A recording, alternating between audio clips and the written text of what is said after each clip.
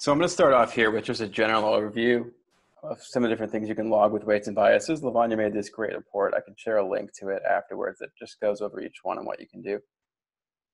Start with images. So you can log an image out of your model. It's very simple. One call to weights and biases. You log, you have a key to name it, and then you can log an image or as many as you want. And it'll show up in our UI. You can do the same thing here with videos. Very similar API. It shows up here as well. You can play and watch that video. Again, you can repeat that with audio. I don't know if this will come through the speakers for you guys, but there's a little sound. All very similar looking APIs, and you get the same thing where when you log this, it shows up automatically in the UI. Another one is the 3D objects. So this allows you to log any 3D object model. There's a couple different model files that are supported. OBJ, GLTF, GLB, a few others in our documentation as well.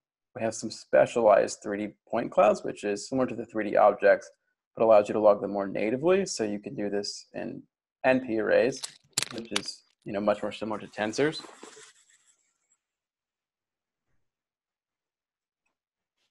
Let's see, making sure your guys' questions are getting answered. Another one is HTML. This is really cool because if anyone's used HTML, you can put whatever you want here. You can put a little JavaScript script. You can render things customly. We've had some people go do some really cool stuff with this, Lavanya included. So now giving you a quick overview, we're going to dive into some projects people have done and some kind of more in-depth examples of these media types and how you can use them to help with your machine learning. I'm going to start off with my personal favorite project here, which is one of my coworkers, Gan. So he trained this on a small set of cat images that he scraped on the internet and used those to train a GAN. And so you can see this media panel here we have when you log images to weights and biases. You can render them in different ways. So you can lay them out in ways that are really useful here. So for example, this one, on our x-axis, we have many images. So in your training run, if you log a set of 10 images, it'll tile them across. And then for each row, you can see it tells you the step number. So as this goes down, we'll scroll through and we'll see our model training over time. And each one of these is going to be some point in the latent space being generated by our GAN. So we can see how many different points in this latent space evolve over time and see the quality of our model. As you can see, we start to get more and more kind of realistic images going here. We can see it struggles a little bit with certain spots. Maybe some places are a little darker. At some point, the GAN starts to pick up a lot of white. Maybe has a bit of trouble with that, but then restabilizes here and starts getting some textures. At the end, we get some really interesting results here, and it actually starts to look a lot like cats. So one of the things I've really tried to do with this is, normally when you're doing machine learning in the past, you'd have to set up whatever visualization you want beforehand. And so that would involve deciding how many cats do I want to see, how do I want to tile it, do I want to stop at each step?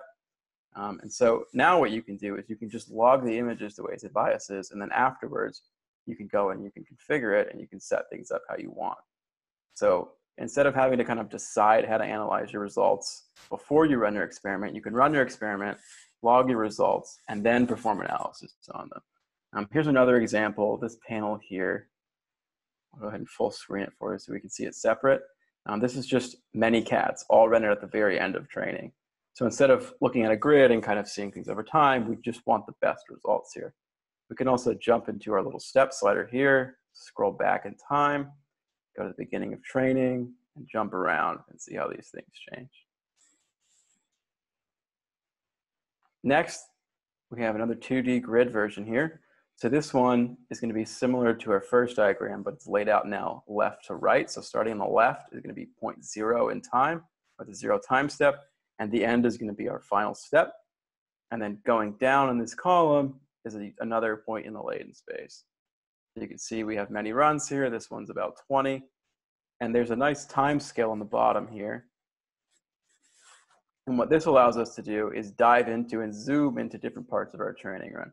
So I'm going to look at an example and see maybe there's somewhere I want to zoom into this model. Looks like something really interesting is happening in the beginning here, where there's some sort of fragmenting. It looks like maybe the convolutional layers are starting to learn patterns and edges.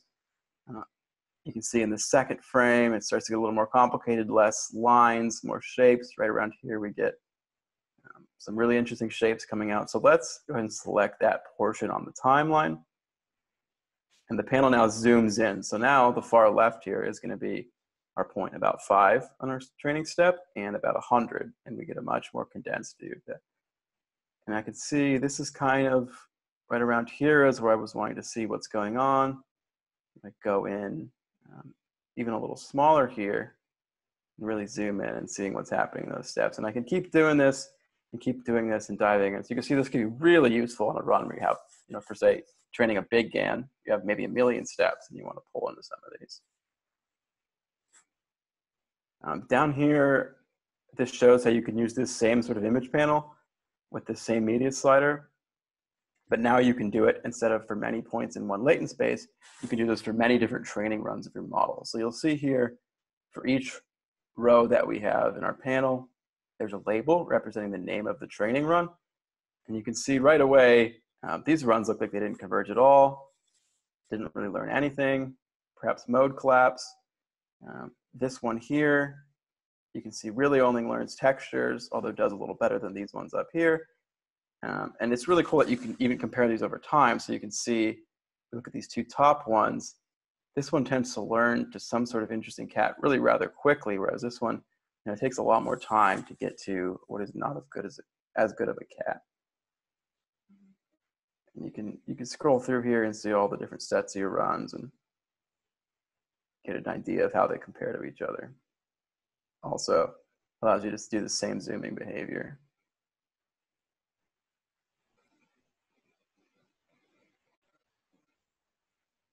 All right, I'm going to jump ahead to the next example here, which is this one's done by Stacy, who's going to be talking a little bit later today.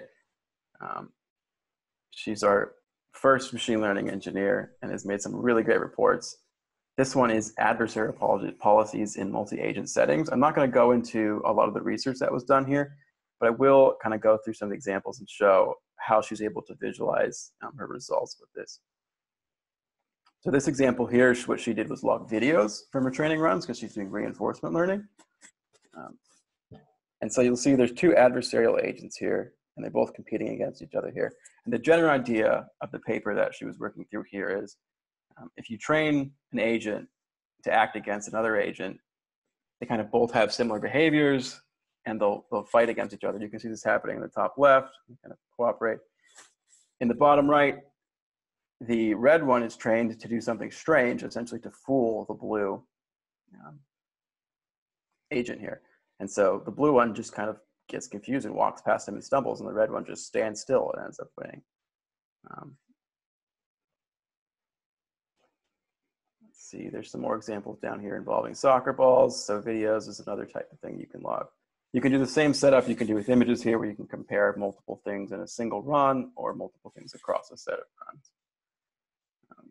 A recent one that I've released now is 1B molecule. So this allows you to visualize any sort of molecular structure, right, in weights and biases. So this could be used for things like drug discovery. You can see these are the side chains here rendered as sticks, and the backbone is rendered as ribbons. We have another one here, this is our point cloud example. We'll dive into some similar examples that you saw now, but laid out in a grid. So this is semantic segmentation with 3D point clouds. And you'll see we can compare, this is many runs. And we want to compare a set of 2 things. So the first one here is going to be our prediction, and then the second one is our ground truth. And so each pair in 2 sets, going from left to right and then down, is a pair of these different things laid out. And again, we can take our slider and we can step back in time, and now we can see our model's going to do much worse earlier on the training run. As we compare this is a really simple example here in the top right, where you can see how it's really struggling. It's a quite simple object to segment into 2 different parts, but it really just, at the very beginning of training, only paints it one color. And when we go towards the end here, we'll go back and we'll see it learns to segment this into 2 different discrete shapes. I've laid this one out as well in kind of similar setups. I won't talk through the details of each one. It's very similar to how I did the images, just many different ways to look at your training runs and compare the results.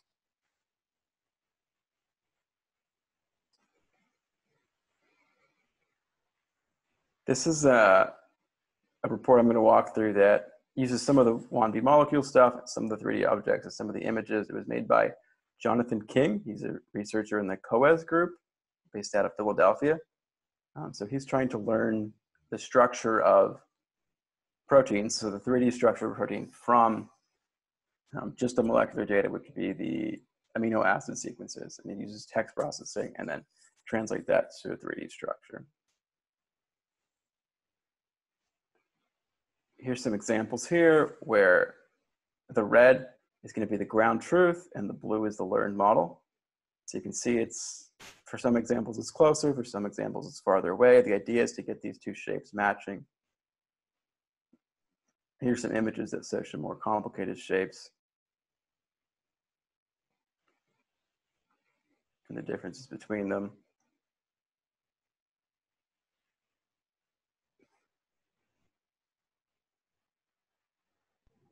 And again, at the bottom, we have some similar ones as well. So you can see the red one here struggles to learn kind of the larger structure, but often does very well with the spirals and the local structure. So something he's working on right now is trying to solve that issue. So getting these things to coil up and sort of more extended relationships that happen across the whole structure. You can see it's learning very well the smaller different loops that often match very similarly, even though the whole thing doesn't fold. Here's something that we released rather recently as well. This one I think highlights really well the idea of how you can log something with weights and biases and then do your experimentation afterwards, or your analysis afterwards. So for this, you're trying to segment an image. And so you log an image and you log an image mask. And then what you can do after you've logged these, normally you'd have to log this as sort of a static thing where you lay your image or your mask over an image and then you see a result. Now, what you can do with weights and biases is toggle off different parts of this. You can see all of the classes you've logged. You can change the opacity of an entire layer. You can hide an entire layer. It goes up like that. I can sort of customize my visualization after I'm done with training. I can change the layout of these. So this one, I'm going to shift it. So now the masks are shown to the side of my image. I can go ahead and put that image back in underneath there if I want. There's all sorts of ways to tweak this around. And the final thing I'm going to do here is show you just how simple it is to get these different layouts. So if you log your set of images, we'll go back to the CAT-CAN here. You've got your advanced settings panel over here, and this allows you to choose how you want to tile things. So I'm going to tile now per step. So you can see this starts at step 0, goes all the way to step 346. I can change that to be an index. So this will do many cats at the end of the run and allow me to scrub across time.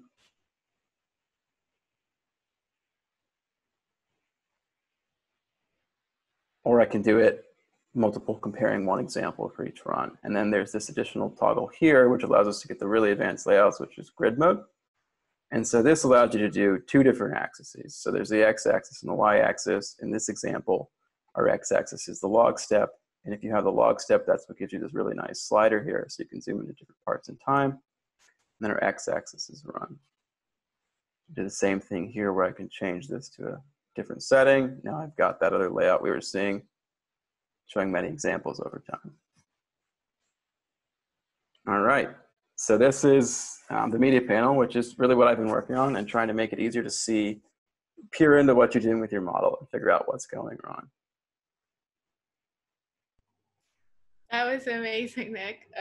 So many cool features packed into 10 minutes or like 15. Crushed it.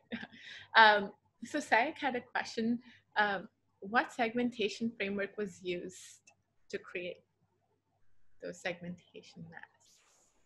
Worse, it says it's amazing. That's also all through weights and biases. So if you log the results of your model, if you log the images that go in as the input to us, and then if you log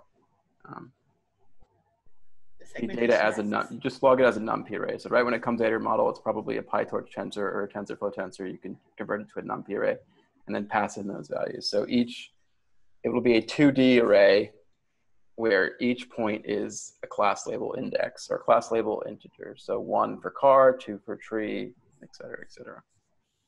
I think the question, Nick, was maybe about which, like what model was being used to do the segmentation. Okay, that was YOLO. I think YOLO v3.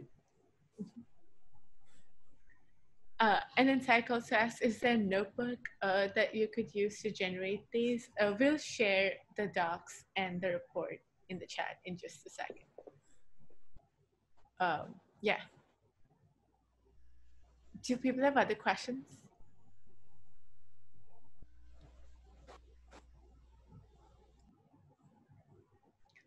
Let me check YouTube. Nope. People don't have other questions. Nice. Thank you, Nick. I'm going to be using this talk as a demo and like sending it out to everyone I know because like I get so many questions about how to do specific things with the media panel. So I'm really excited. And right, happy to share.